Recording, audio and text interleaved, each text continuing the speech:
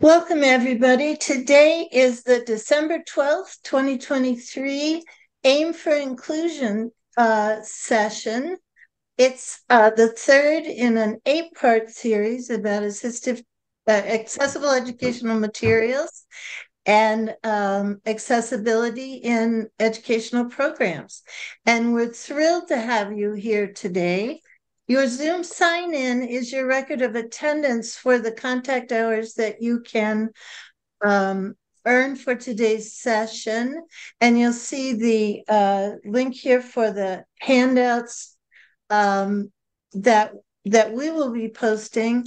Also, you'll see in the chat a link to the handouts that Michelle and Kelly have shared with us already today, and it'll be the same handouts for both of those links. The series that we're doing, as I said, is an 8-part series about accessible educational materials for inclusion, and it is sponsored by the Oregon Technology Access Program, which is a program that's operated at Douglas Education Service District and funded by the Oregon Department of Education. So I said that. You'll see up in the right-hand corner of the slide here our logo for the AIM cohort, the Oregon AIM cohort. Deb Fitzgibbons is with us today, and she's the facilitator for the AIM cohort project and also of the Oregon Technology Access Program and regional services for students with orthopedic impairments. Again, Deb works at Douglas ESD, and you can see her contact information here in case you have questions or concerns or great ideas that you'd like to share with us so that we can do a better job of serving your needs. I'm Gail Bowser. I'll be the facilitator for today's session. I work as an independent consultant, and I work in a variety of programs around the United States, but the Oregon Technology Access Program is my home program, and I'm always glad to be able to work with OTAP as we do this important work. We wanted to especially stress today that Oregon is one of the 7 states that has been chosen as a partner with the National AEM Center to participate in a technical assistance grant. We've talked at each session about what accessible educational materials are, and we'll learn more today about choosing the right accessible educational materials for students that you work with. But I especially wanted to call out the National AIM Center today because both of our speakers are members of the staff at the National AIM Center, which is operated by CAST, and we're really excited to have them. We will always want to say that you're welcome to unmute yourself, to ask questions in the chat, or participate in this conversation in any way that you want to. We believe that these sessions especially are really enhanced by open conversations and the questions that you ask, because in fact, we're just still learning a lot about AIM and how to infuse it into schools and make sure that kids have the accessible materials they need. And it's your comments and your contributions that help us learn even more at every session. Next time, our next session will be on January 16th, and there I am again. I'll be offering a session about documentation of accessible educational materials in the IEP, and it'll tag on to today's session about making AIM decisions, because we'll talk about the actual consideration requirements in the Oregon IEP, which is listed in the special factors part of our IEP form here in Oregon. But today we are very excited to have 2 highly qualified speakers. We have Michelle and Kelly. They are both, as I mentioned, staff on the National Center for Accessible Educational Materials, and both have the title of technical assistance specialist. But I'm going to let them tell you more about themselves. So I'm going to stop sharing and welcome Kelli and Michelle. Thanks for being here today. Thank you for having us. We are so excited about this next hour that we have with you in Oregon. We were talking earlier about we're in 3 different time zones. I'm in Eastern time, so it's 6 o'clock. Michelle's in Central time. So we're just grateful that we showed up on the right time. So thanks for being here with us. Right, Michelle? You're muted, my friend. That is absolutely right. But we are so excited to be here with you all talking about something that is just so passionate to our hearts, as the work that we all do, but also some of us have personal experiences with it. I know I do as a mom of a kiddo who receive special education services. So really thrilled to talk today about decision making and accessible formats. So before we jump in, Kelli, why don't you take us over our accessibility commitment? Yeah, so we do work at the National Center on Accessible Educational Materials. So we want to make sure that we model the importance of accessibility. So you're going to notice that our slides and any materials that we show you, they're really simple. And so we follow the principles of POUR, which is perceivable, operable, understandable, and robust. So what do we mean by that? Is when you access our slides or a home-based document that we put into the chat box, we have alt text on all of our images, high contrast color, our font's readable, we'll have captions on all of our videos, distinct titles on our slides, so it's very predictable when we go to each slide, the clear structure and layout. And if anytime we have an image on our slides, it's intentional and for a reason, so it's not a barrier to accessing our slides at all. And then robust, so checking for accessibility. So we really like to point out things that we're doing intentionally in case you're wanting to implement those pieces in your practice, that accessibility is definitely in the forefront of this entire presentation. And as we go throughout this hour, and if you have any problems accessing any of the content at all, please reach out to us anytime. All right. So with that, let us introduce ourselves. So a little bit more about myself. I am a technical assistance specialist at CAST. I primarily work 100% of my time on the National AEM Center, and I have the wonderful pleasure of working with our intensive technical assistants, which consists of the 7 states that currently make up our AIM cohort. So our really our goal is to build systems to vet best practices with our states that truly identify ways to make the systems better when we're thinking about providing accessible educational materials and accessible technology for students who require them. And I just have the amazing pleasure of working with Kelli, who I'll pass it on over so she can tell you a little bit about herself as well. Hi, friends. So I am Kelli Suding. I'm the other technical assistant specialist at the National Center on AIM. And so I am delighted to be here. I'm super passionate about this work, and just a little bit of background about myself, because you all are coming from different backgrounds, and Michelle and I definitely come from boots on the ground. And that's where our kind of our wheelhouse is. Although we work, with states and districts now in our cohorts, we definitely have that experience and can really relate to perhaps the positions and your current roles that you're in. So we really like to break down terms that are more of understandable, more plain language, so we can all understand no matter where you're starting from. So I am on the Universal Technical Assistance with the AIM Center. So that's more of the dissemination, creating our online learning modules and topics, the podcast, just disseminating our publications and the website and things like that. So that's me. We're getting ready to launch some a webinar series. And so that's something that I will provide as well. I am still a licensed teacher in Indiana, although I now live in Virginia on the East Coast. Whoop, whoop. Yeah, so my background is general ed and special education. And I worked for a great education agency in Indiana for the previous 10 years before joining CAST last year at the Patents Project. And so there I supported the entire state of Indiana. And so my areas of support were students with learning disabilities and autism, and then lots of professional development around UDL, AIM, and AT. So really ensuring that all students were getting materials in a timely manner and supporting districts and the state in creating those policies and procedures. So again, Michelle and I, hopefully hopefully we're going to be super relatable to you. We're both super laid back. So feel free to unmute yourself and put anything into the chat, because we want to make sure that this is the most meaningful and engaging next hour with us that it can possibly be, because we are really appreciate and value your time. So what do you think, friend? That.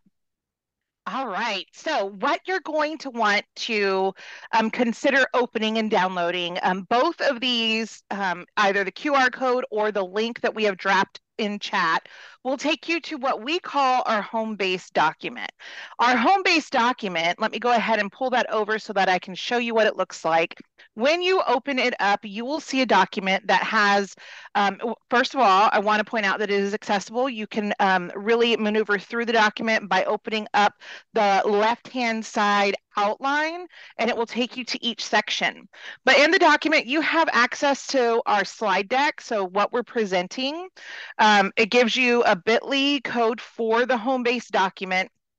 It has listed our objectives. Any of the links that we're going to be sharing today, whether it be a video link or a resource, you have access to those in order as we go through them on this document. I do want to point out that you're going to notice that one of these links it's highlighted yellow at the very bottom, and let me make that bold as well, just so that there's twofold. The reason for that is because we're going to be asking you later on through the session to open this up, and it is a forced copy so that you can take notes. We're going to be using some student profiles as we think about decision making. So if you want to go ahead and click on it, that's perfectly fine. But so that it's easier to find, it will be bold and highlighted in yellow for when we do have that opportunity to explore those. If there's any additional resources and links that we mentioned today, feel free to include them. If you have resources and links that you're like, hey, this is really great information that we want to share, sharing is caring. So feel free to go ahead and maneuver this document, place them at the bottom there. This is a document for all of us to learn and really take away so that we can utilize it in the work that we do.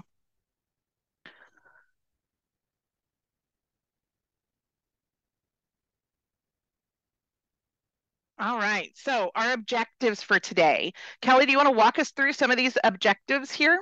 Yeah, so we're going to just scaffold throughout the whole time within this hour. And so we want to start with understanding what accessibility means as far as in any space, especially when it comes to literacy access, the distinguish between AIM and accessible formats. So AIM, when we're saying AIM, we mean accessible educational materials, and the distinction between both of those, and really having conversations about the process of how to ensure that students are getting those appropriate formats that they need. And then we're going to use the 4-step process for ensuring the timely provision of the use of accessible formats. So timely manner, we typically say that's at the same time as our students' peers. So that's our goal for today. Love it. And for timely manner, just one addition on that. So IDEA tells us that every state needs to have and adopted its own definition for timely manner. Most of the states do align to the definition that Kelli just shared. They should be receiving their materials at the same time as their non-disabled peers. However, Oregon's wording might be a little bit different than New Hampshire's wording, than Texas wording, because every state is adopting its own definition. So make sure you go check out what is the Oregon definition of timely manner, and go on a scavenger hunt to identify what the language is that you're utilizing. I bet Gail Michelle, can. I'd be happy to say that Oregon's definition is at the same time as other students are getting their materials. So if people want to do a scavenger hunt, they can find the actual ORS, but we're doing that the right way, we think. I love it. Yep, absolutely.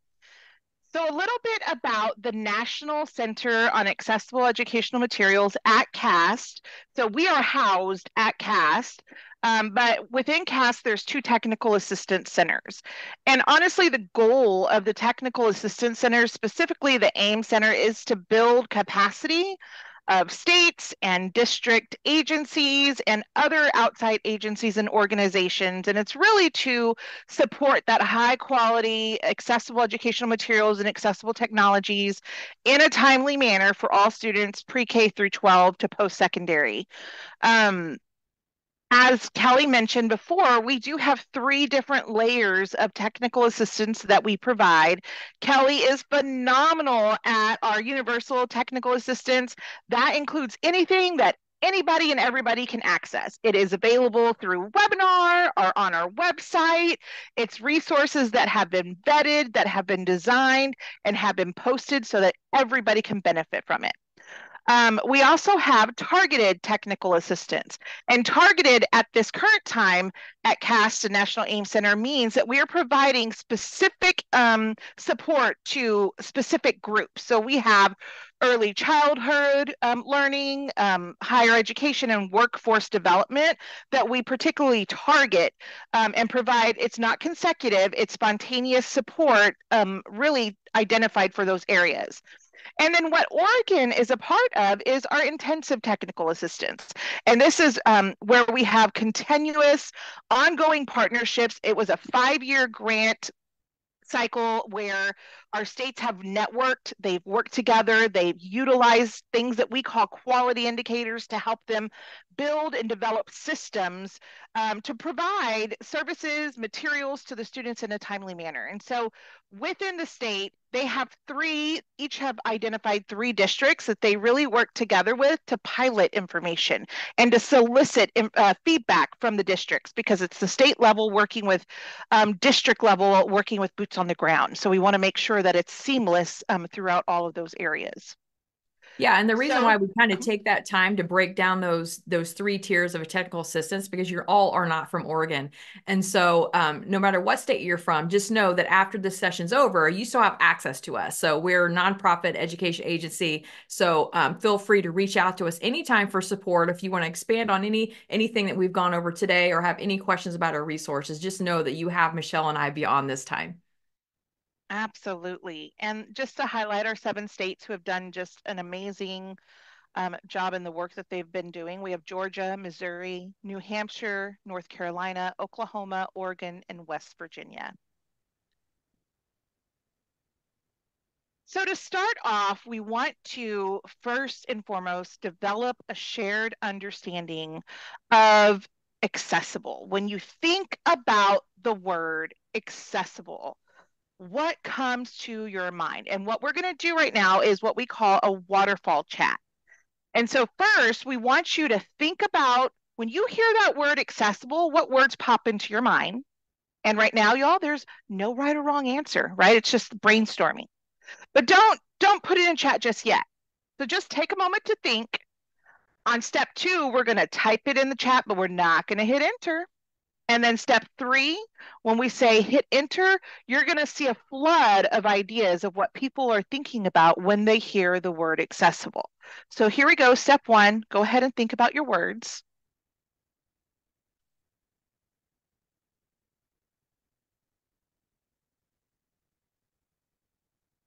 Step 2, go ahead and type it in chat, but don't hit enter.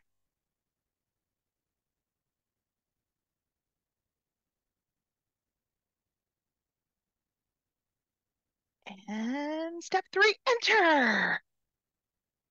Oh. Equitable participation, easy to get to, everyone, able to be used by all, ease of use. Wow, these are amazing. The ability to access something with the same amount of ease as everyone else. Y'all kiss your brains. It's amazing.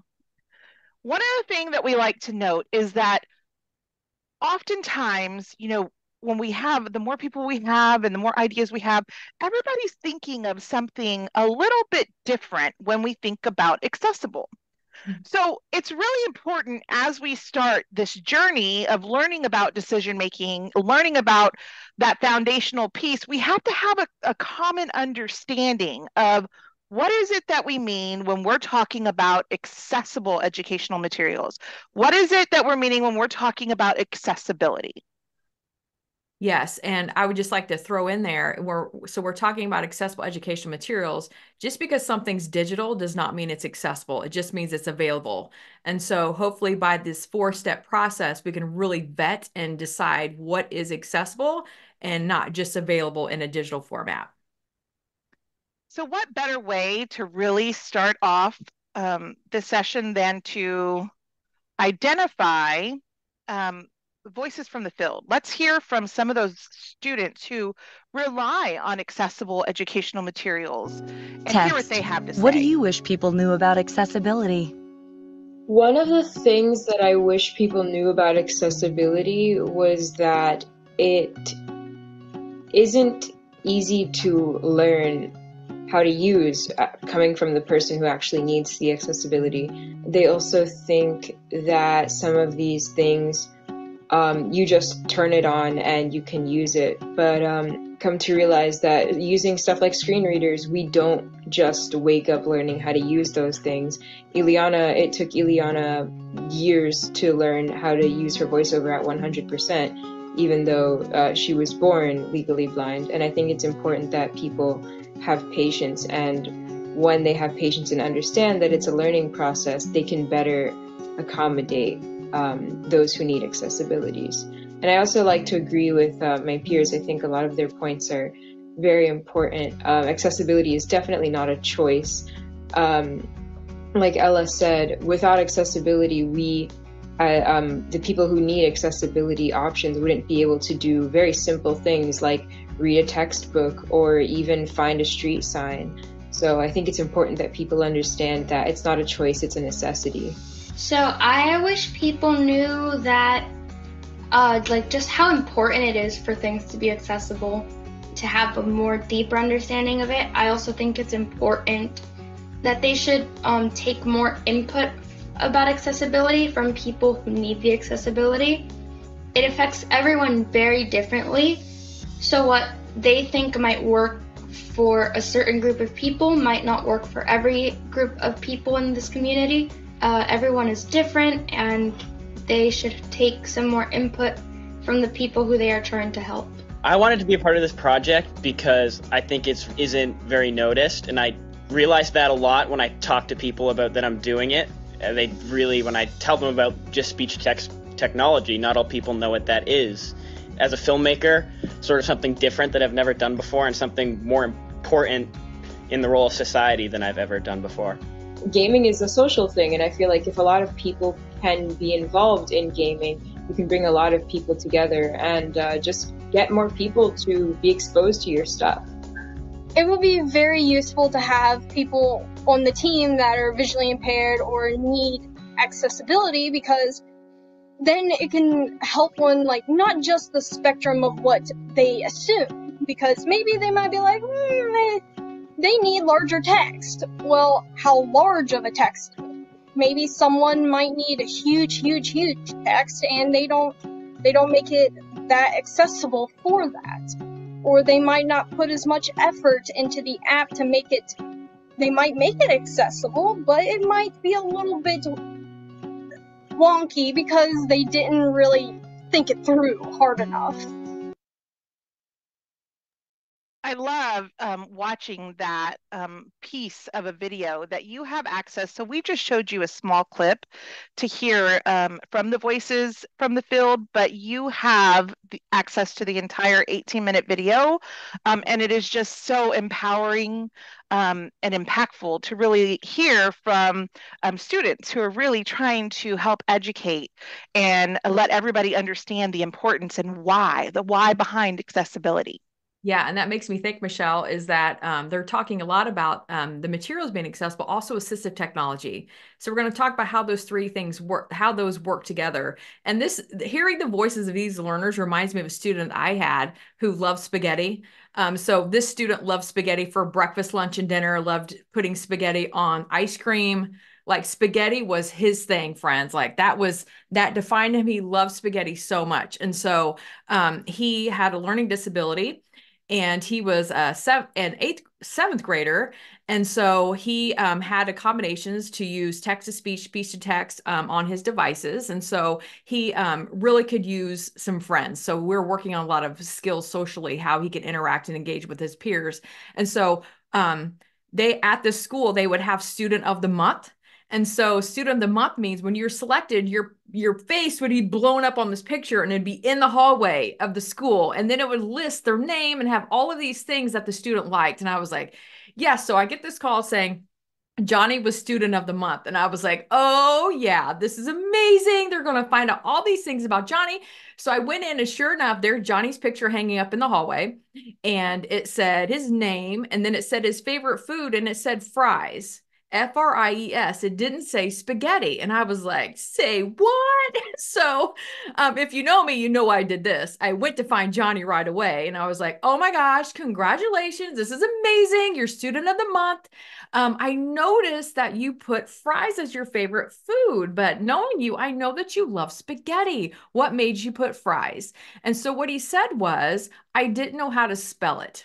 I didn't know how to spell spaghetti.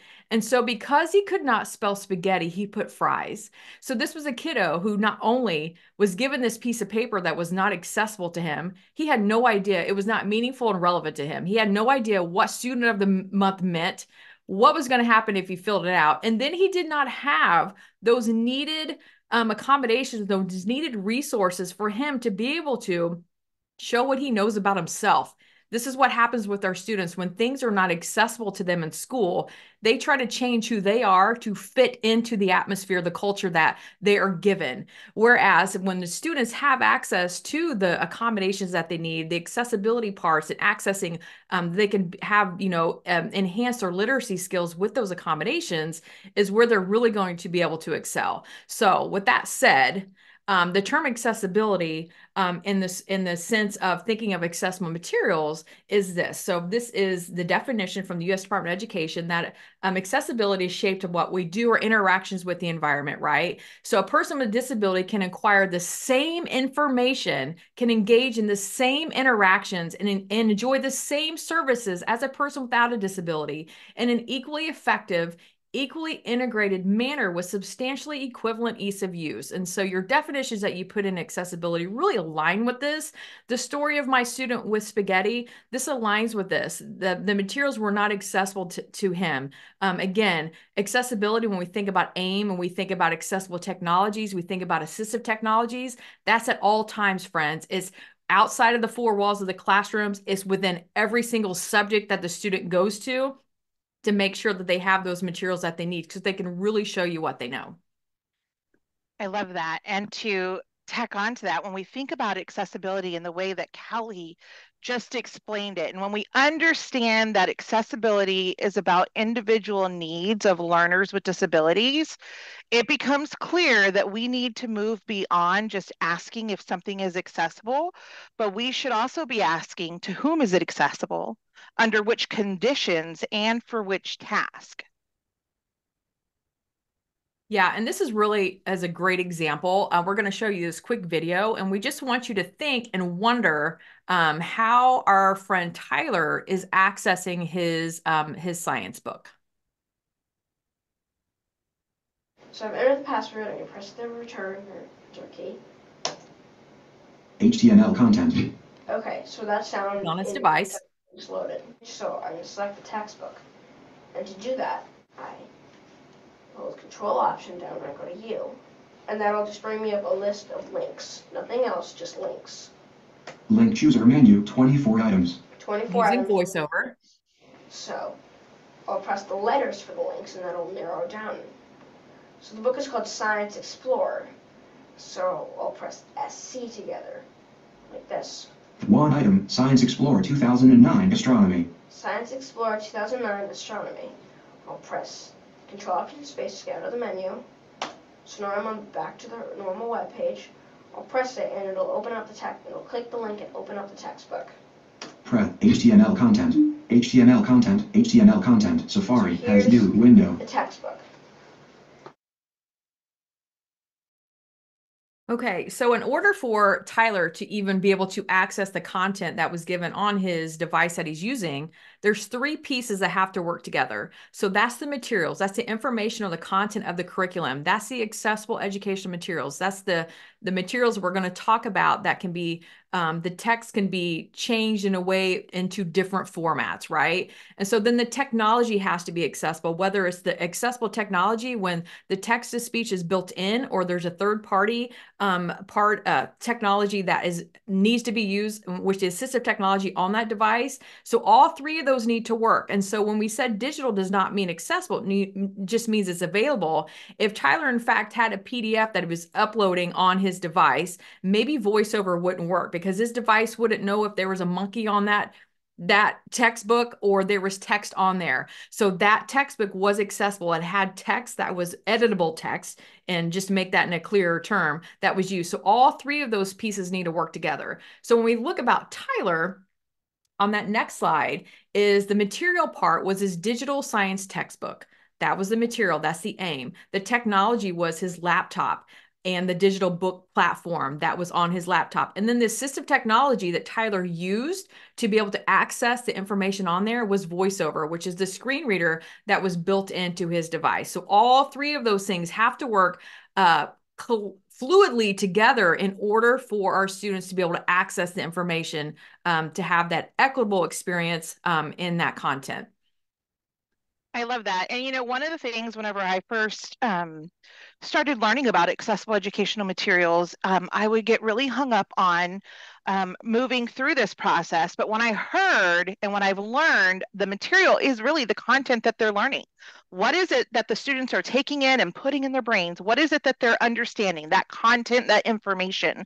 Once I realized that when we're talking about accessible educational materials, we're talking about that content piece, that information that all students are learning, then I can make the connection to, okay, well, technology is only going to be useful if the content that I'm providing is accessible. And if somebody requires that assistive technology and they're not they don't have access to it, it doesn't matter if I've done the content as accessible and the technology. If they can't access it, so it truly does go together. But thinking about that material piece as that information, that content, really solidified it for me. Yeah, and I really like how you said that, Michelle, because when we think about that, is sometimes we think, well, if Tyler didn't have VoiceOver, then I would just maybe read everything aloud to my students. Okay. So then we can essentially become the barrier. So we think we're doing, like we'll just read everything aloud, but then we can be a barrier. Maybe we're talking too fast. We're talking too slow. It could be what we're wearing. It could be what we smell. It's like any senses that our students may have, we can become the barrier. And I always tell these embarrassing stories. If you heard me present before, you've heard this story before, but my kiddo who was in fifth grade, my fifth grader student, was a math lesson. And I was like, today you're going to know math. And I pulled him out of class, which is my number one mistake because he should have been in the classroom anyway, had everything been accessible. And so I talked for 10 minutes about these directions for this kiddo who I knew he was going to get this math concept. And after 10 minutes of talking and engaging with him, he looked at me and he said, "Are you growing a mustache?" Like, he was checked out, friends. I had talked way too much. Became the barrier where he started just looking at other things that I did not exist. But so I mean, you have to have broad shoulders when you work in education anyway. All of you probably high five me right now. We all have those stories. So had I made that lesson accessible to him where he could have used VoiceOver, he could have used just a text reader and read those directions as fast, as slow, as many times as he needed, I would not have gone to the spa later. So I'm just kidding. So that's my 2 cents about being in the classroom and making sure that we were making our instruction accessible for all of our learners. That's too funny. So this is just a reminder, and I know Gal and Deb did a wonderful job including this at the beginning of the session, but accessible educational materials are print and technology-based educational materials, including printed and electronic textbooks and related core materials that are designed or enhanced in a way that makes them usable across the widest range of learner variability, regardless of format. So an example of this could be, it doesn't matter if you're accessing it through print or digital or graphic or audio or video, it's usable across all of those. There are 2 different pathways to acquisition of accessible educational materials. one, and what we always want to aim for is we want to purchase accessible from the beginning. Anytime that we can include those accessibility expectations, have those conversations, and the procurement piece is always going to be best. But there are times when we need to retrofit when materials present barriers. And that's really where we're going to take a focus on today, is when retrofitting is necessary. So just a reminder, this is that definition that we're going for, right? And Kelli already mentioned, just because something is digital does not mean it is accessible. And so my fingers are click happy because I just keep going forward. The next definition that we want to bring to your attention, in addition to accessible educational materials, is accessible format. And what an accessible format is it's an alternative manner or a form that gives an eligible person access to the work when the copy or phonorecord in the accessible format is used exclusively by the eligible person to permit him or her to have access as feasibly and comfortably as a person without such disability. So what this is we have to ask ourselves, in what form do they need to be able to take that content in? Are they able to use the text-based, the printed-based copy? Do they need a Braille copy? Do they need large text in order to take that content in, to access it, and to make meaning of it? And so we're thinking about what is called formats, right? Accessible formats. It used to be called specialized formats. But when I think about it, I'm thinking of the how, right? The what format and how are they really gaining access to that information. This applies to copyrighted materials that contain static text and images. So images that are not editable, images that you can't change, it's static. Yeah, and just to kind of piggyback off of that, Michelle, is that oftentimes this is where we hear, like when we think about different formats and our students using text-to-speech or any assistive technology when it comes to maybe listening or accessing the text, that is cheating, right? We hear that a lot. Oh my gosh, it's not fair. They're using their earbuds and they're able to when I have to read with my eyes. So that's when the conversation happens with cheating. So thinking about accessible formats, just know that sometimes it's really difficult to have those conversations with our fellow educators who in fact feel that. So maybe it's a math class, is that we need to know that every single test or assessment, before the student can even get to the content being tested, there's two barriers that the student has to get through first. First, it's a test of engagement or accessibility. Can the student interact with the paper and pencil? Does the student have their glasses that day?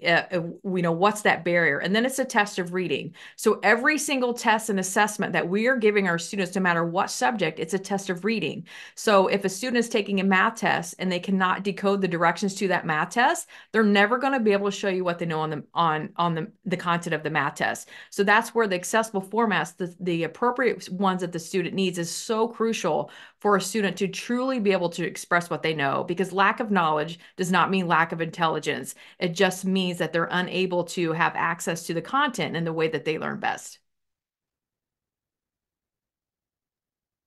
So here what we're really trying to show you is that accessible formats is a subset of AIM.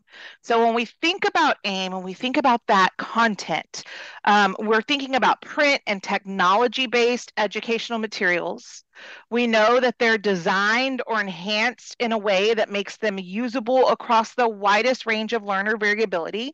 So that learner variability tells us that every human being processes information and have many different preferences in many different ways. So no two individuals process information the exact same way. And so when we are designing accessible materials, we know that they're designed in a way that makes them usable across all variability, regardless of format that students are using. Now, when we think about accessible formats as a subset of AIM, we know that an accessible format is an alternative manner or form. They are accessing it in a different form. It's used exclusively by an eligible person. So a committee comes together to make that determination, and we're going to talk about that in that 4-step process here in just a bit. We know that it's static text and images can be converted to accessible formats when we put those static text and images in there using that accessible format, then it becomes accessible to the students. And then examples of this would be digital text, large print, audio braille, tactile graphics. So thinking about how accessible formats are a subset of AIM. Yeah, and just do a quick check if you are an educator who is still in the classroom or just you're providing professional development. Just one quick way to check to see if the text is actually editable is just take your cursor over your PDF or whatever materials you're sharing. And if you are unable to highlight any of the words on that document, that means it's not accessible, which means a text reader or a screen reader will not be able to recognize the text on there. So that's just kind of a quick way just to check to see if the text will be usable by assistive technology. Pardon the clicking, y'all. My screen went down. But that's okay. We're going to get a quick review as we get right back to accessible formats as a subset of AIM. So when we think about this, let's feel free to drop into chat or unmute. What questions, if any, do you still have about the differences between accessible educational materials and accessible formats? Yeah, we invite you to respond, but you don't have to at all. We have impeccable wait time. Better now than when I was in the classroom. Had I gone back into the classroom, my wait time would be way better.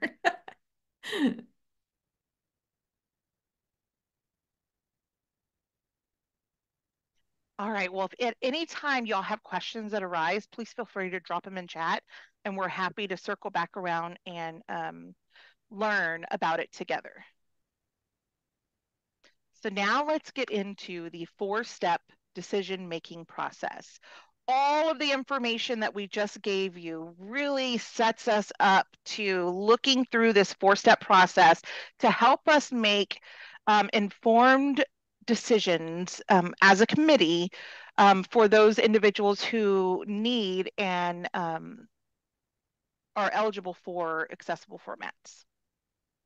So the first thing I want to show you is I'm going to bring over my webpage here.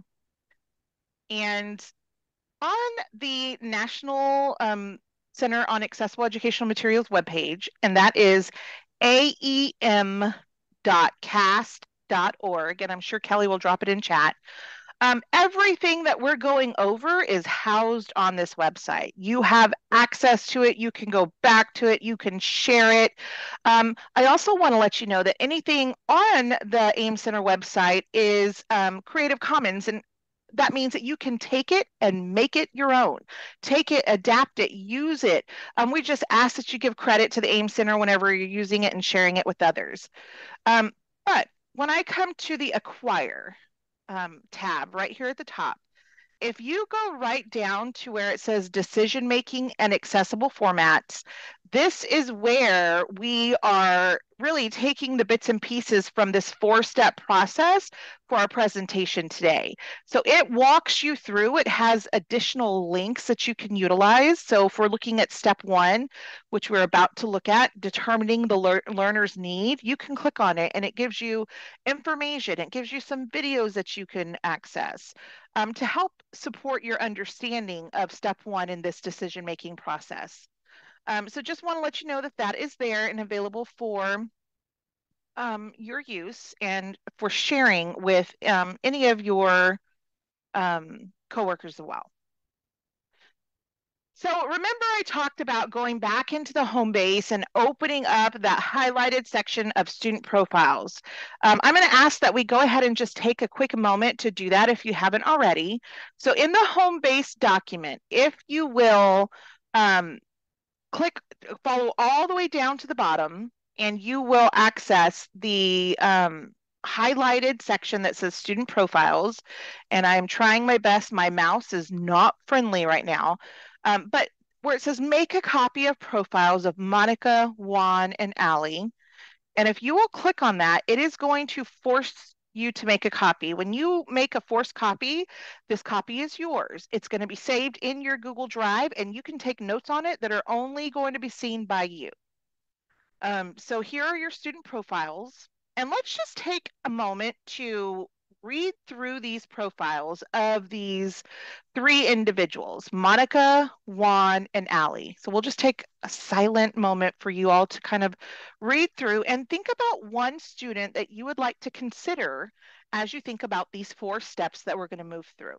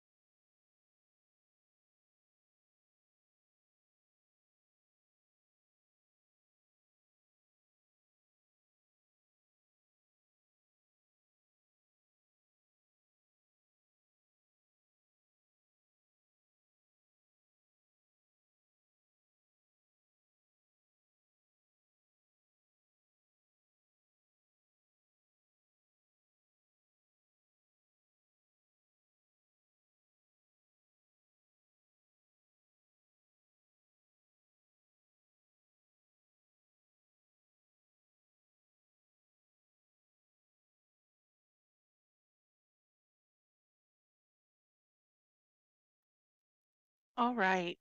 So as we go through, and you might not have had the chance to read through all of them, but you have 3 student profiles here who you can consider and think about as we go through this process. And if you have a student that you work with on the daily basis, or maybe a student in the past that you would rather consider, feel free to do that as well. We just want to really think about the students and their needs as we go through these together. My mouse, y'all, is acting a little wonky. So Kelli, in just a bit, I'm going to let you take over sharing. So I'll let you pull that up as I keep going. It just keeps turning me off. Okay. All right, so step 1 in this decision-making process is all about determining the student's need for accessible formats. So when we think about students who we might consider as being somebody that we need to come together and have a conversation about whether or not they need accessible formats, what comes to your mind? What are 1 to 3 indicators that you typically look for?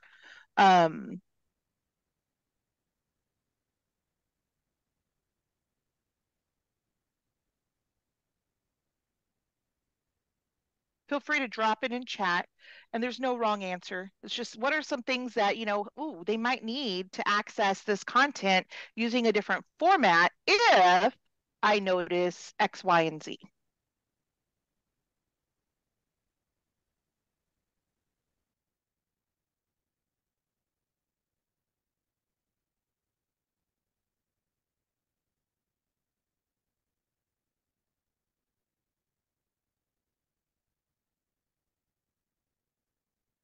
They don't seem to be processing information being shared as it is. Absolutely. Maybe they have a reading disability. Kiss your brain. Maybe they struggle with perception of reading materials. Absolutely. And so when we go to this website here and we go to determining a student's need, it will identify 3 different considerations and possibilities when you're determining that student's needs. The first one is, does evidence show that the learner can read and access information from that same text-based instructional material in the same format used across the curriculum by all students? So you're going to ask yourself, are they able to access and really make progress and be engaged in the material as it is used by all students? If not, that might be a consideration. Oh, wow, we need to come together and we really need to make some decisions and really talk about a student's need. The second thing is that evidence shows that the learner is experiencing difficulty reading or accessing some or all text-based materials due to formats used in the curriculum.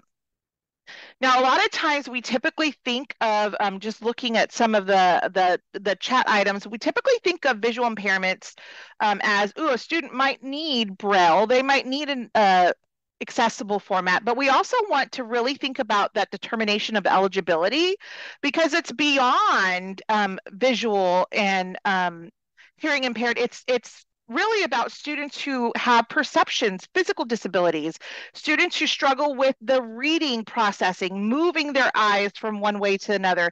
So many different aspects can be considered in that eligibility piece. Some sources of evidence. So when you come together with a team, and your team can be an IEP team, if it's a student who receives special education services, it might be a 504 team, it can be an MTSS team where you're really looking at interventions for the students and talking about them. Any team identified who has that educational knowledge to really understand what the student needs are, they come together and they have conversations and they look at the data and they look at the evidence. And some of that evidence is parent-teacher observations. So we not only want to hear what the teachers are providing as observations, but as a parent, I want to be able to show you and tell you what I'm also seeing at home when my child is working. Having conversations with the students, asking them, Oregon is doing a really great job about student advocacy, right? Self-advocacy, and really asking them, what is it that you need? What is it that's helping you? When we have those conversation pieces with students, it's providing us with an insight of, oh, wow, I didn't realize that, but he's finding it, she's finding it very helpful. So let's consider this as a possibility. We could use student achievement. I know some of our districts and states that we work with, they use different, resources and tools. A lot of them use UPAR, and they look at how is a student achieving if they are being provided text and it's being read aloud to them? How are the students doing if they're provided printed text? And they look at that student achievement based off of the resources, the formats, the tools that they're experimenting with to see what is benefiting the student. Of course, you can utilize reading assessment scores and diagnostic evaluations. But what else can we use to help us come to the table to say, hey, we have some data. We need to talk about what this student needs and if the student needs accessible formats.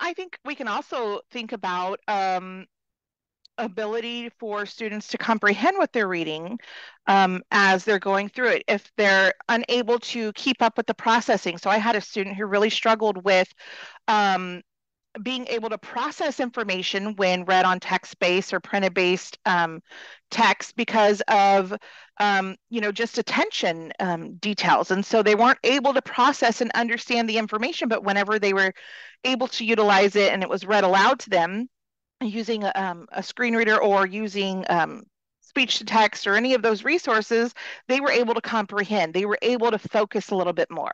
So it's really thinking about that need versus just simply looking at whether or not they are eligible. Yeah, and I think one of the most powerful components is just asking that student, right?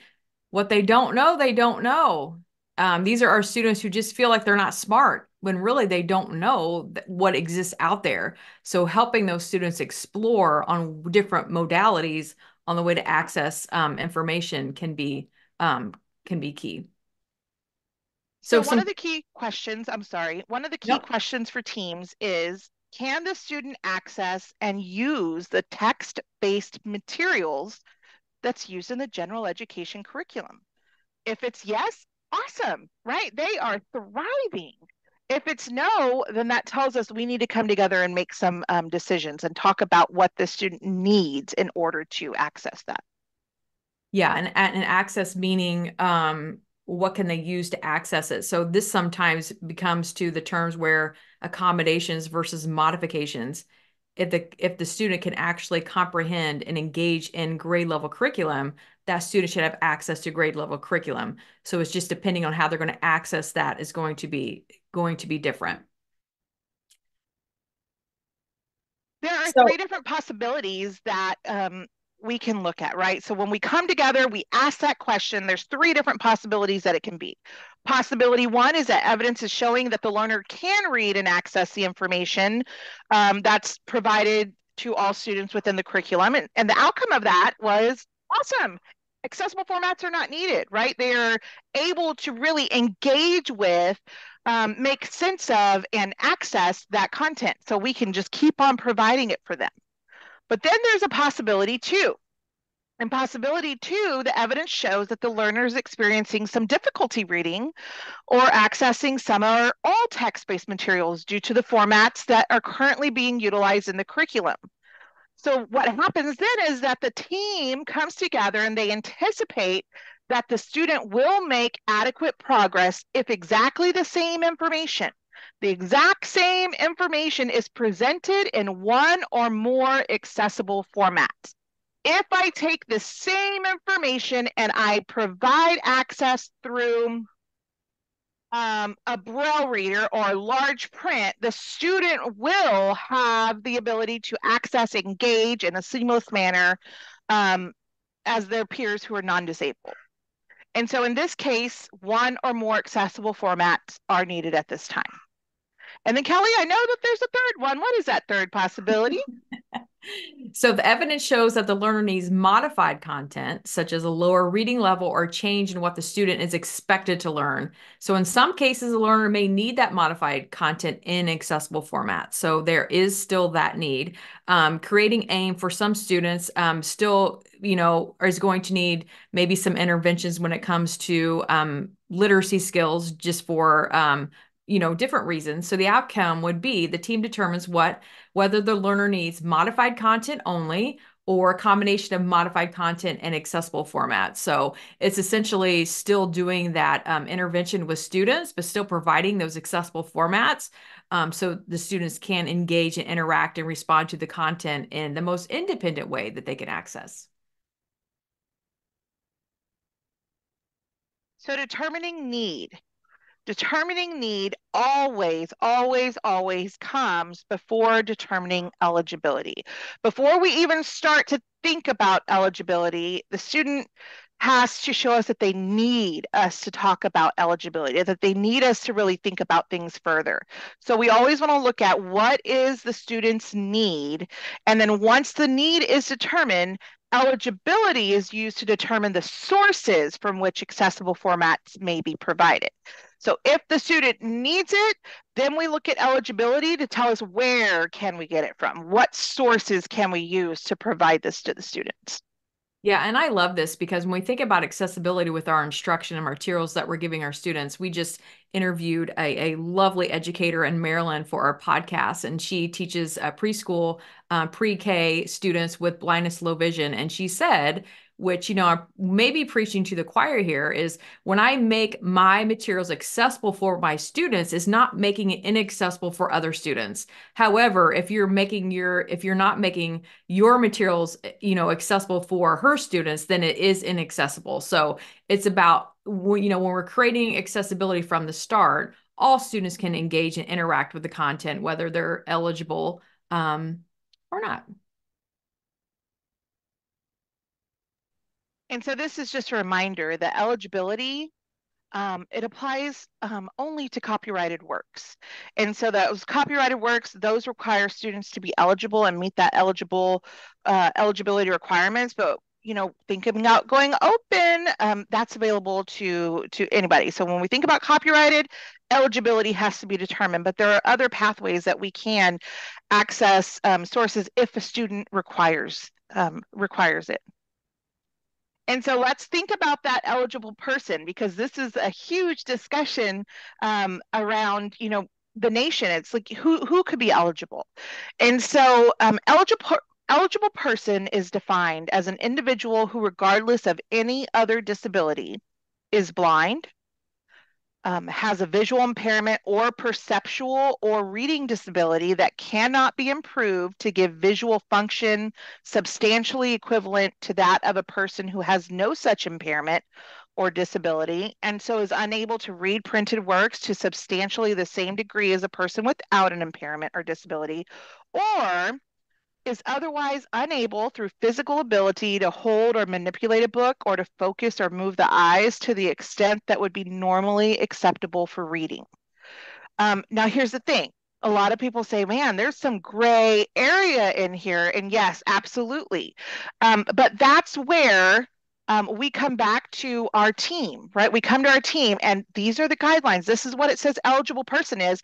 And together it is our responsibility to determine whether or not a student based off of this criteria meets eligible person.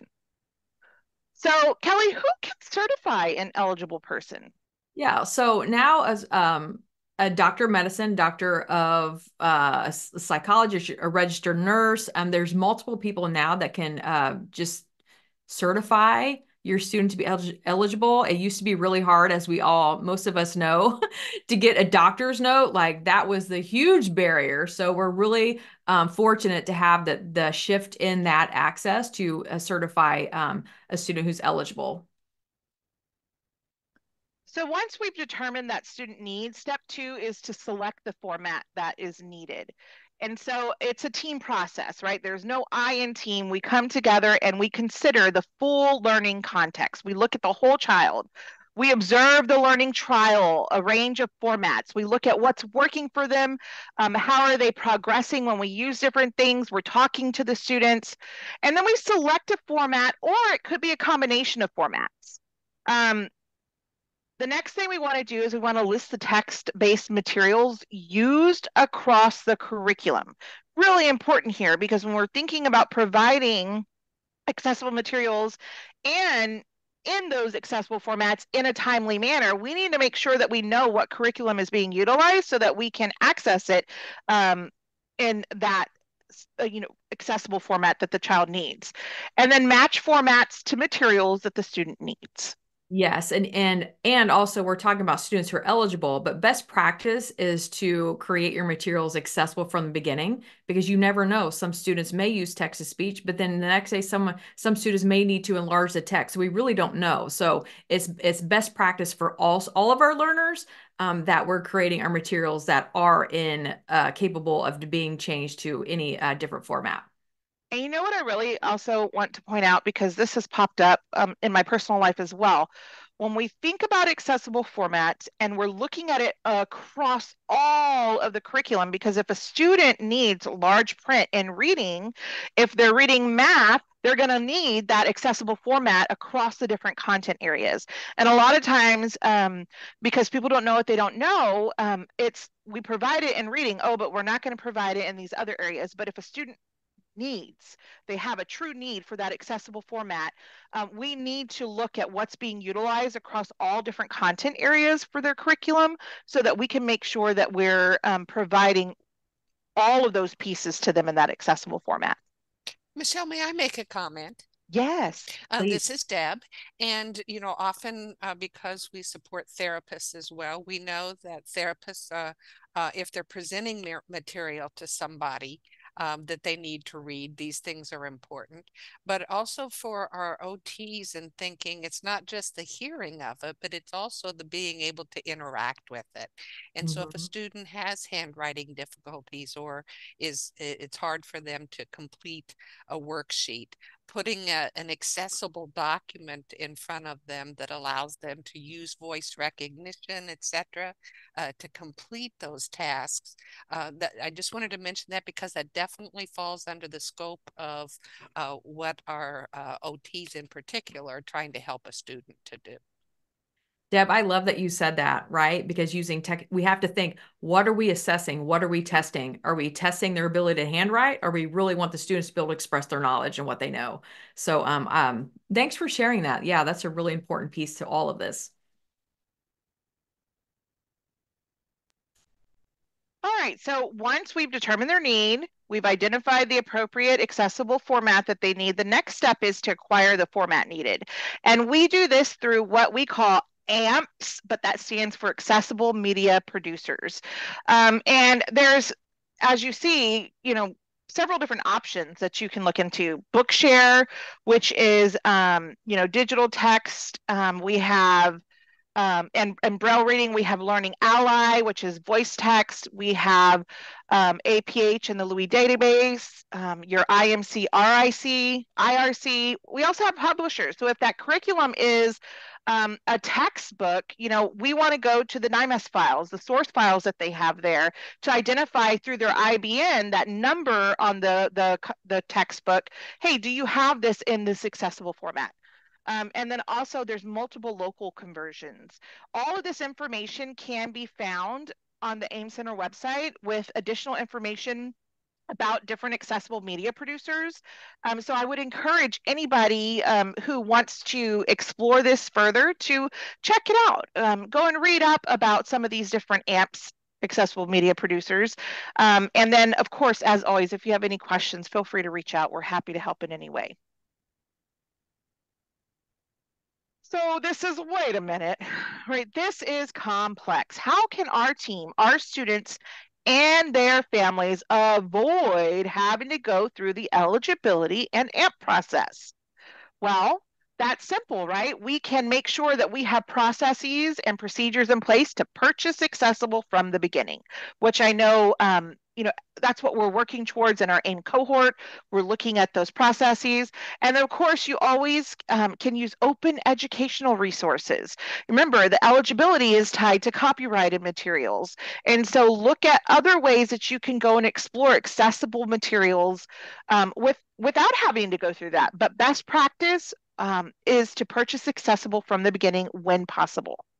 Yes, and when you're using open educational resources, they're not always accessible. So oftentimes when you get those supplemental resources from OER, you'll really have to think about the accessibility and ensure that your students can interact and engage and decode the content that's in the OER.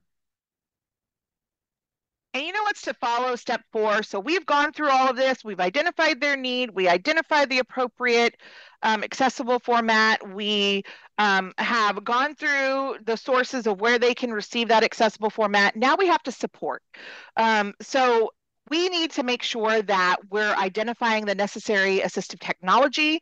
We need to train, and we need to train anybody and everybody who's going to be supporting that student using their accessible formats. As a mom, train me. I need help. I need information so that I can support that at home as well. Personalized instructional strategies as needed. This will tie into any accommodations that students might require.